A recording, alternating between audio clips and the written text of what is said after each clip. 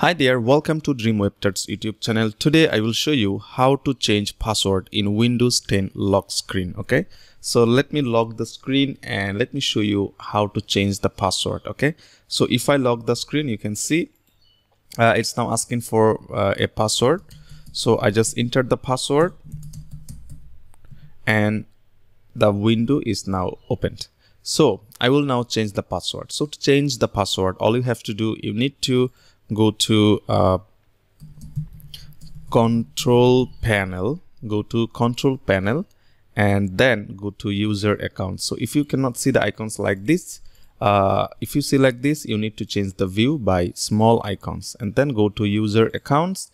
And after going to user accounts, you can go to manage another account. Okay, so click manage another account and you can click here and then you can change the password. Okay, so click on change the password and then you can type the current password.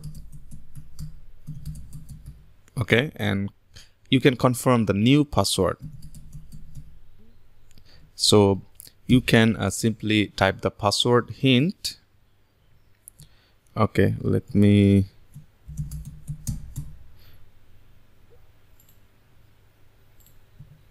okay, so click change password.